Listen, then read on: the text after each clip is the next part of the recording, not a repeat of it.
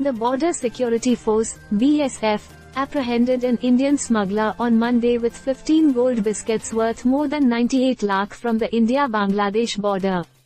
Acting on a tip-off, the 61 Battalion of BSF along with troops of Raiganj sector of North Bengal Frontier deployed in Dakshin Dinajpur district apprehended an Indian national identified as Manjurul Sheikh.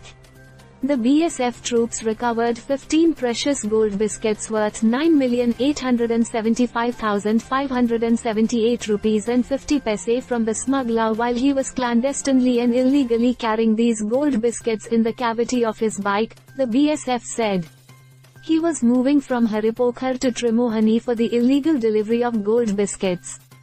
He had received these gold biscuits from Isatak, a resident of Bangladesh, and was going to deliver them to Sanka Saha in Dakshin Dinajpur district of Bangladesh through his brother-in-law, namely Sagar Mandal, Manjurul Sheikh revealed.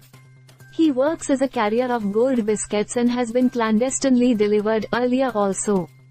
Apprehended Indian national with seized items are being handed over to the Custom Office, Balurghat, the BSF said.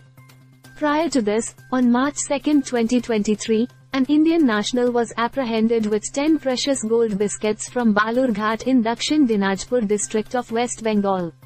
Recently, the BSF arrested a man for allegedly smuggling gold worth 54.7 lakh rupees in his lower abdomen in West Bengal's North 24 Parganas.